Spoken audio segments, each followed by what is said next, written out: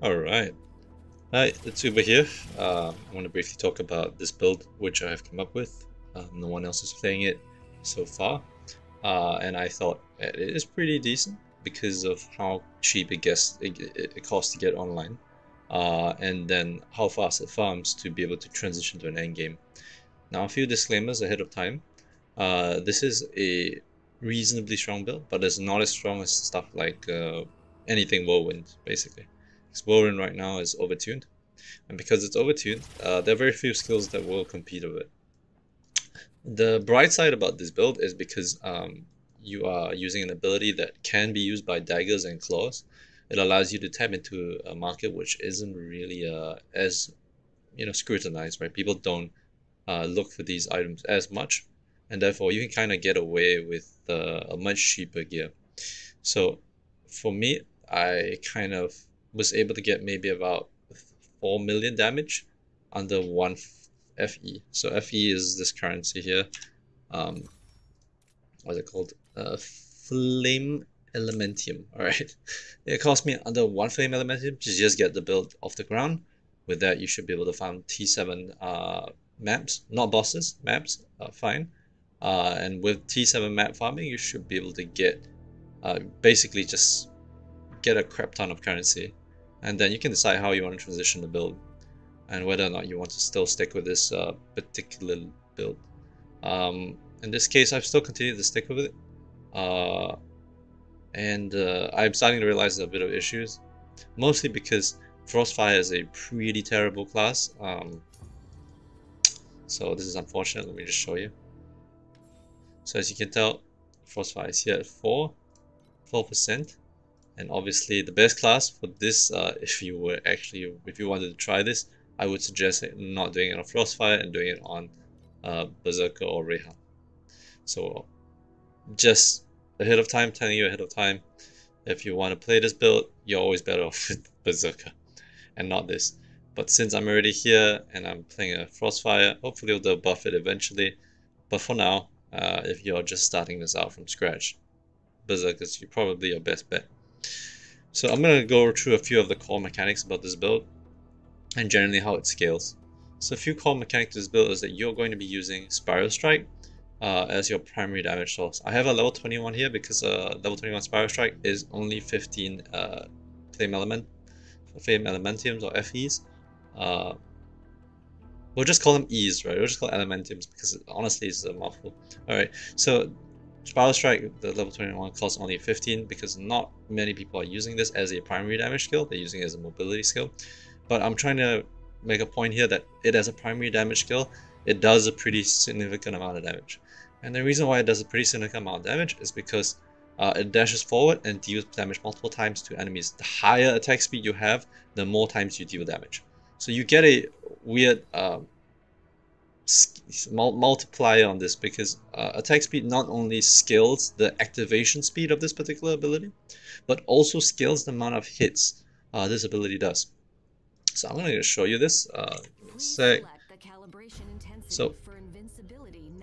So this is one attack, and you can see the amount of hits I do here. It's not one. You can see it's a crap ton of hits, and all of these hits are, in this case, for me, 91% damage multiplier. But if you're using a level 20, it will be an 84% damage multiplier per one of these hits. So you're basically multi-hitting for a lot, and that has some advantages. Okay, the other thing as well is that Spiral Strike is limited to one-handed swords, claws, and daggers.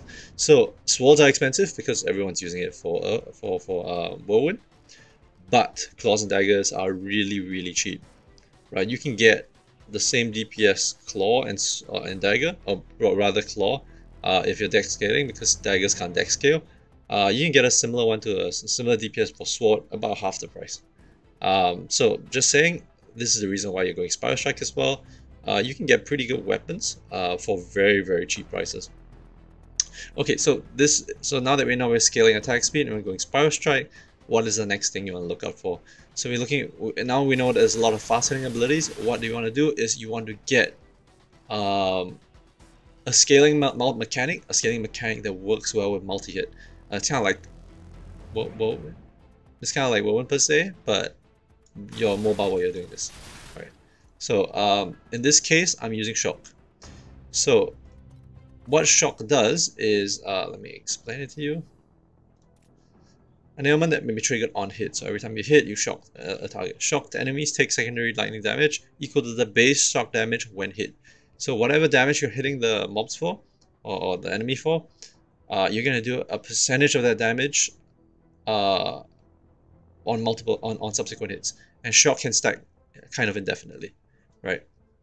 And it's kind of like Impale. So if you play Path of Exile, it's basically an elemental Impale, right? So by right, base shock damage as a shock multiplier, or shock damage as a multiplier, gives 3% up to 12 times.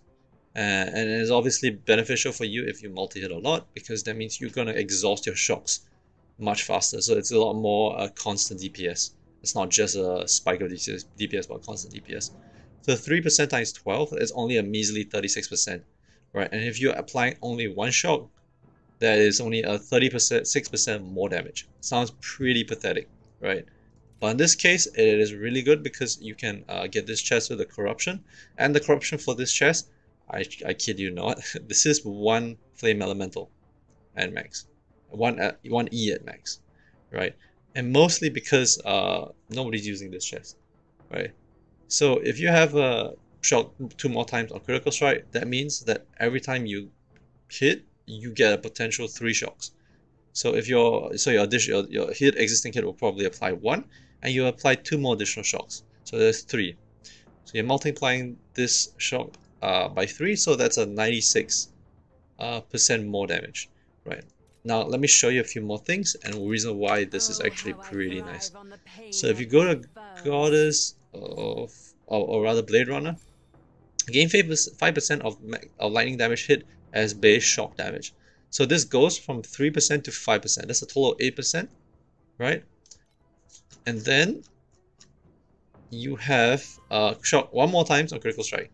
So that means every time you critical strike, you're going to apply 4 shocks, right? So a 4 times 8 times 12 is a... My god, my math sucks. 96 times 4. 388. It's a 388% more damage multiplier. So with this Blade Runner, with this conductive, with this medium talent, we shot 1 more critical strike, and with this chest, with the corrosion, which is this one. So critical strikes always shock targets, right? So 100% chance of shock. You're going to do 388% more damage. So that's 488% total damage, and that's a ridiculous scaling. There's a ridiculous amount of scaling, right? So if this is 1,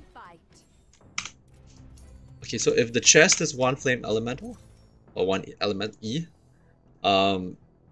you can get a non-corroded version for basically nothing. I think you can get it for like 1 shot. It's super cheap.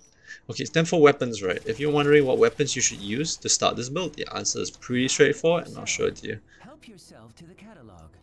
So if you go to daggers, I believe it's a dagger.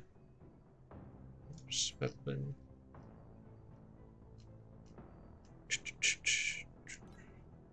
Okay, this is a dagger called Firelord's Blade. This is also ridiculously cheap. Alright, you can probably get this for, like, look at this, it's only one shot. Right, so this dagger and that chest armor is all you really need to scale.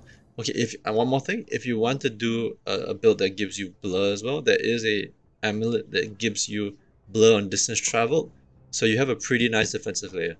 So you go this 2 Firelord's Blade, you go that chest armor, and you go this trinket.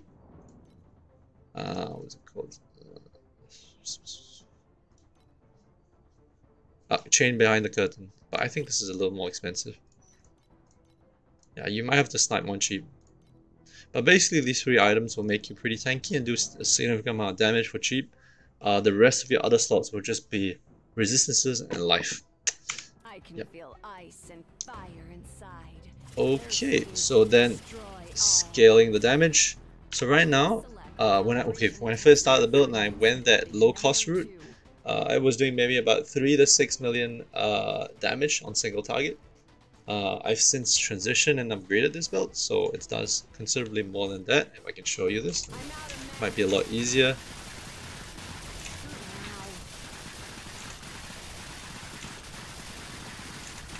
It's about 35. It's not insane by whirlwind standards, but it's pretty nice. Okay. And obviously if you were using a Berserker or using Rayhan,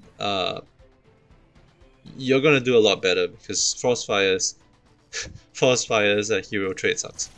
Anyway, so let me show you a bit of mapping and then show you some of the endgame scaling or what I have done so far, and why I've hit 30 mil from 3 to 6 mil. Let's see, which one do I want to do? This one probably.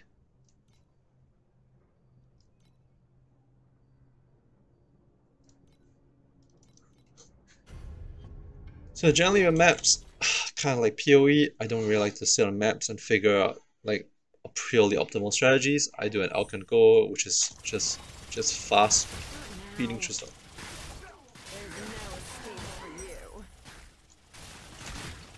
Because I kind of travel fast, I really don't want to look at my screen. I'm actually just looking at the minimap at the top left.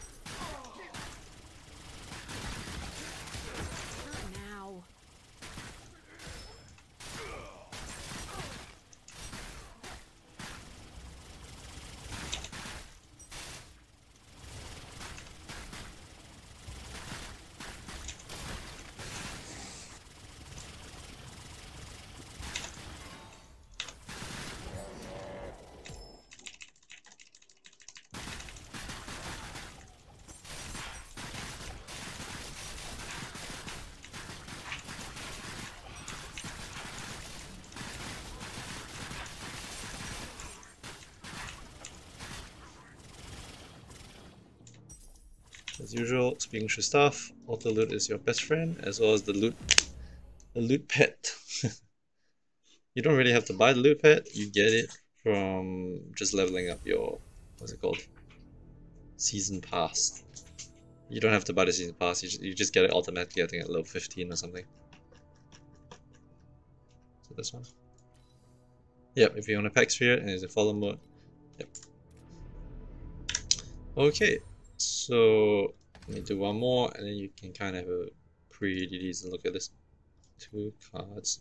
So what I'm going to do here is I'm going to use this and then use that to just max out cards.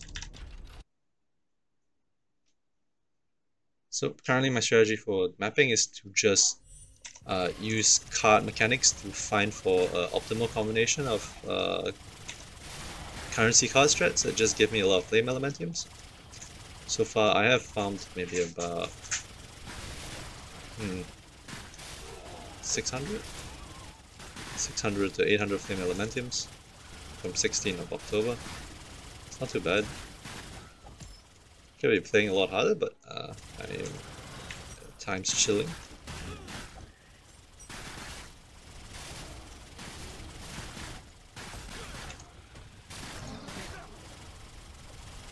Not very thorough sometimes, like see the top left hand corner. Especially a map like this one's a little bit annoying because there's so many corners in the corner.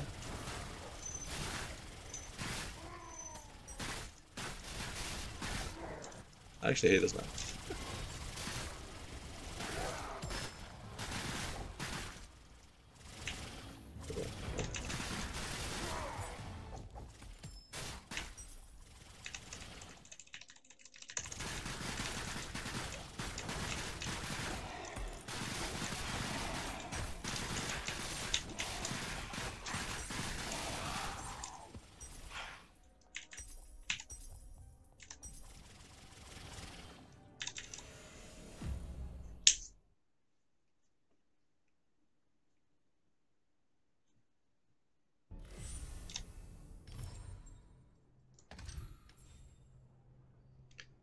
Okay, cycle for more cards.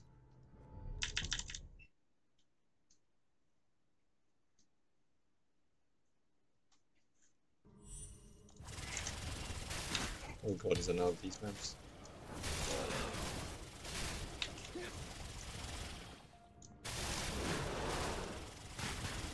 I swear these stairs will be the death of me.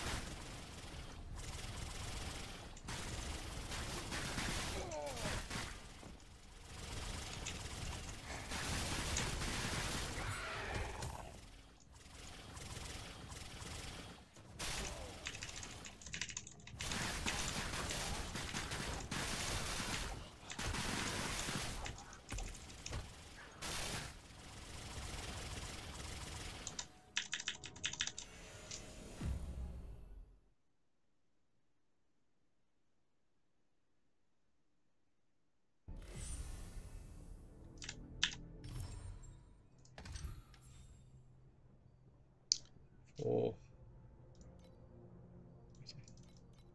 That's what I'm looking for. I'm just basically gambling for currency cards. And then we can get rolling.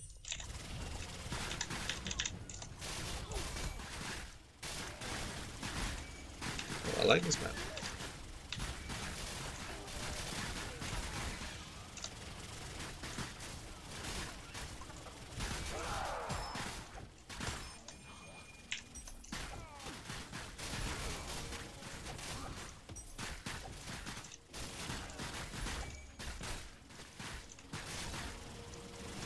If you wonder how I can take the movement, I'm just looking at the top left hand corner and looking at the map.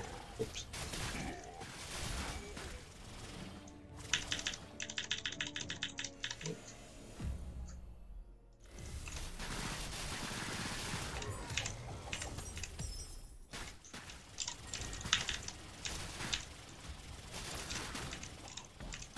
Oops.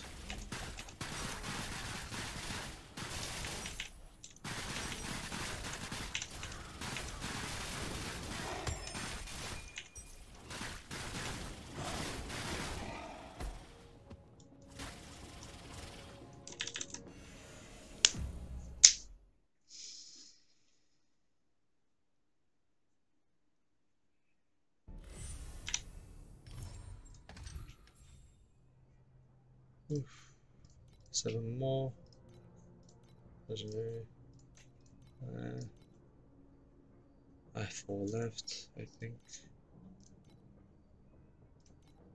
Think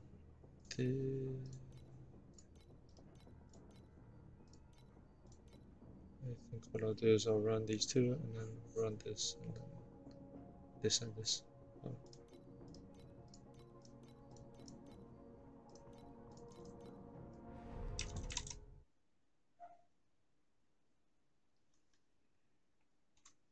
Unfortunately, didn't get the optimum strategy, but it happens. Oh, is that the one with the mobs that blow up? I don't consider dead until we wait for the worms to pop up.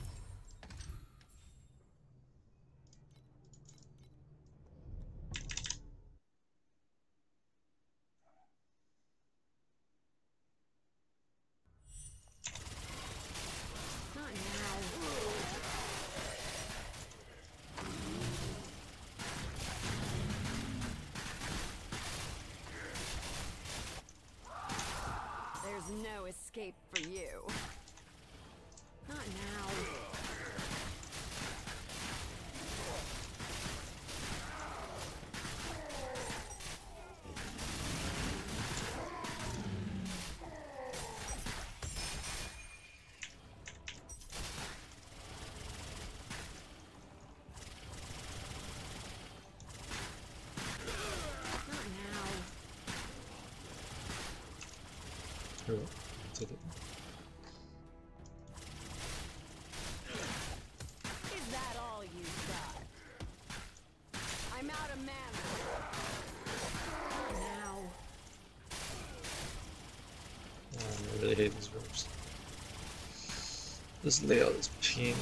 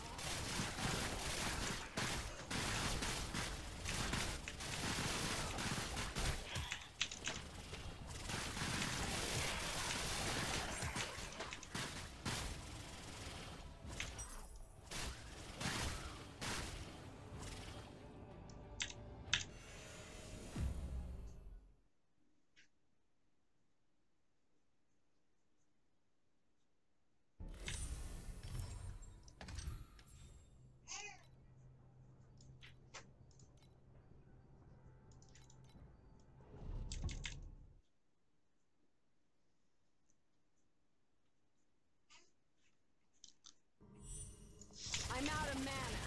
Not now. Ant, meat food.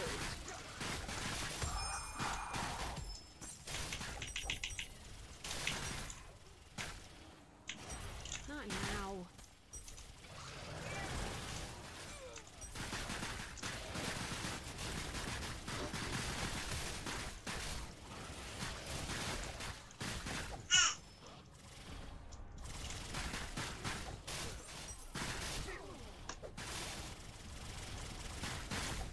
Is that all you got?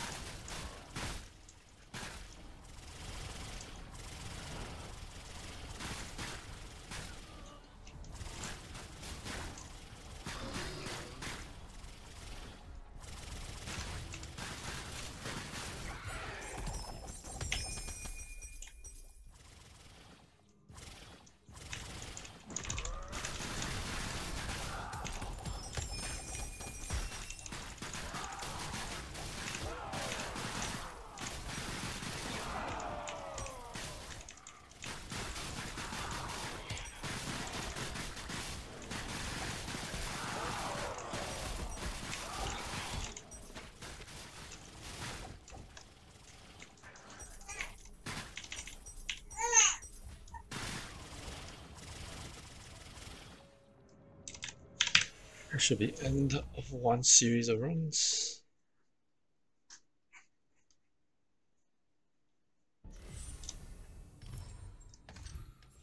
Yeah, it's the end of one series of runs.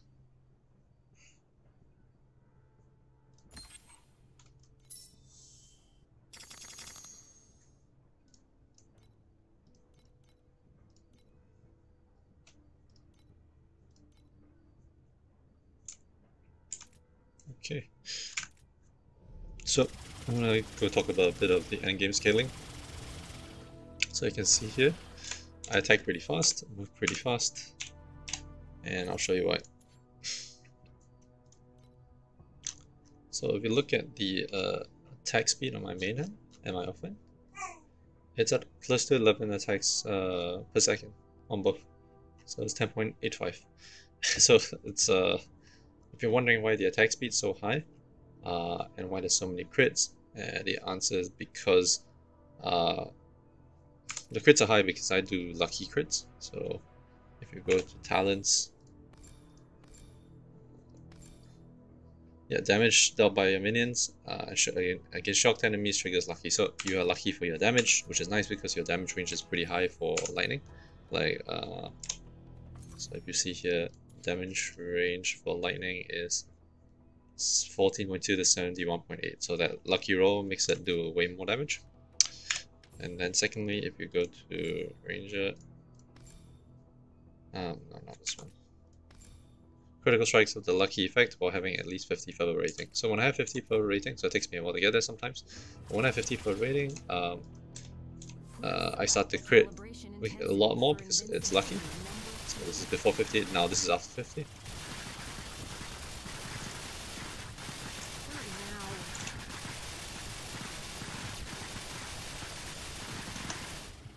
And basically, because you crit a lot more, you just stack a lot of more shots on your target. Alright, let's go on to attack speed. Why is my attack speed so high? So let me explain. My attack speed is mostly high because of this. Alright, I'm gonna show you. So I'm dex stacking. So I'm getting a flat damage per 16 dexterity, flat damage per 12 dexterity. So that's where I'm getting a lot of my flat damage from. And then if you go and look at my talents, Goddess of Hunting has this thing called Perception, 20% attack and cast speed, and cast speed, one attack speed and cast speed per 15 dexterity. So I'm getting a lot of my attack speed from this. But why is it 10? So with this alone, it shouldn't be more than, like, it should be 6 or 7. But what's happening here is I have a item that gives me versatility. So, versatile. 100% of bonuses from reductions in cast speed also apply to attack speed.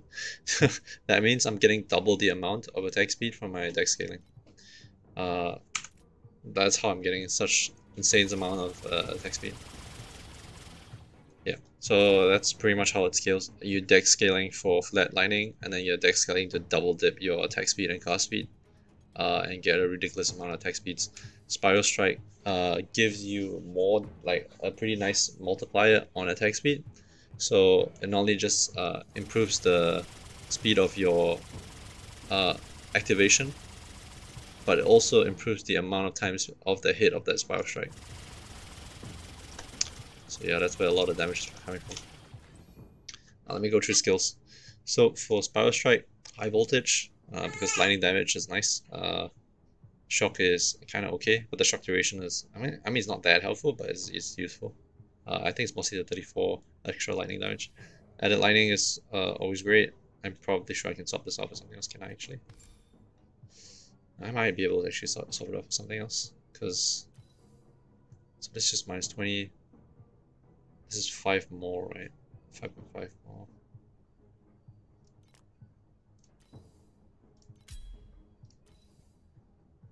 Huh. Wait. Attack focus is.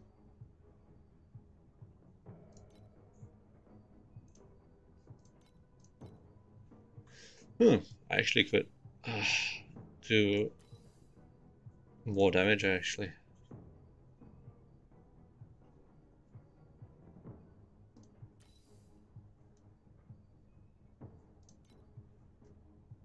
Well, that's cool. I guess the added flat is no longer giving me a lot because I'm getting so much off decks. Oh, I'm learning something today. Wow. This is also pretty massive. Well, let's try this. I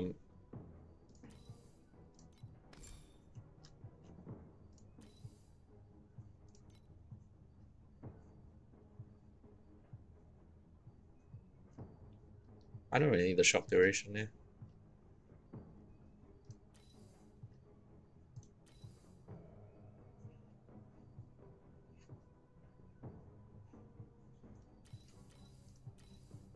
I can try this. I'll just run it on.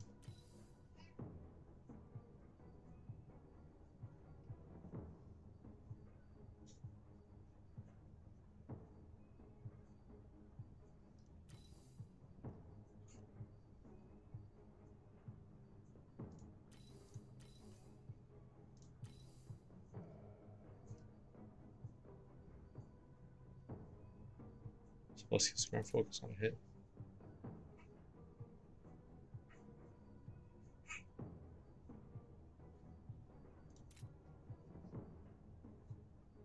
Five additional times 5. This is higher.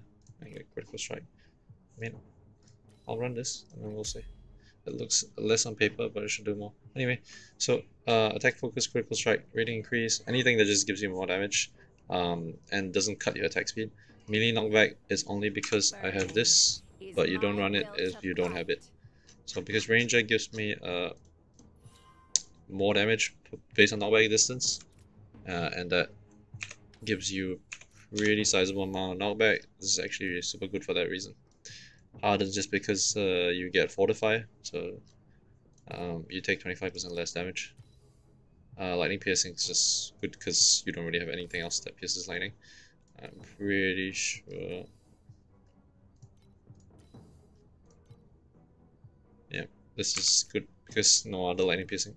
So this is for Berserk's nice because you get attack and spell critical strike rating, but also because you get way to heal yourself. Yeah.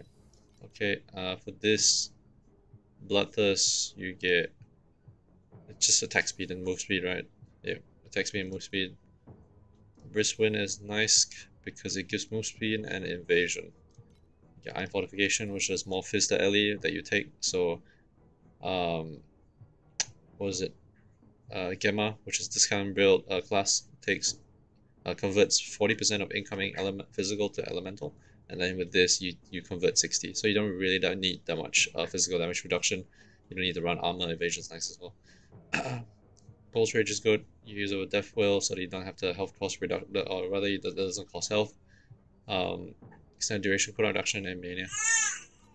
And then Curse on Hit, Electrocute is great.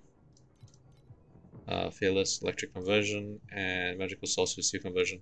So I do reserve a bit of life through this. Not that much though. I can feel Yep. ice and fire So that's all there is to it. Please select the Let's really see the damage right now. for invincibility number 2.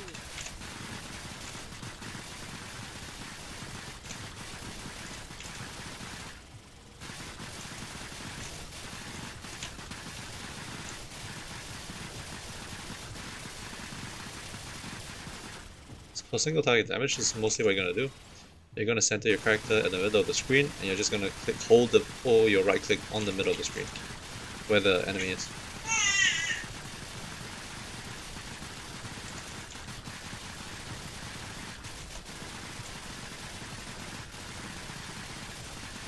Yep. Alright, that's all there is to it. This build is okay for mapping. It's actually great for mapping. Bossing is kind of an issue because I need to figure out how to boost my defenses right now. I don't think it's that good. But yeah, I'll try to work on it. Alright. I guess that's all. Peace. Thanks for dropping by. If you need any questions, or if you have any questions you want to ask, let me know. Peace.